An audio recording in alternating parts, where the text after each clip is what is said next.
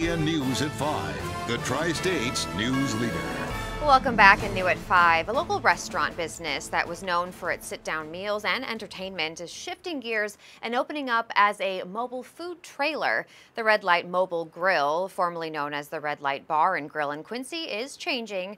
Co-owner Chris Griffin says they survived COVID, but they're switching to a mobile food trailer after moving out of their sit-down restaurant location.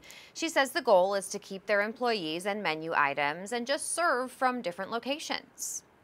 We looked at all kinds of different buildings as far as leasing, as far as owning, and there just wasn't anything really feasible right now. So we decided to go with the food truck just to keep it going and just to see how that works out for the next, few months to a year. And Griffin says they are ready to start serving again, but first they have to get licensing from the local health department and city. And she says after that, they plan to open by the end of July.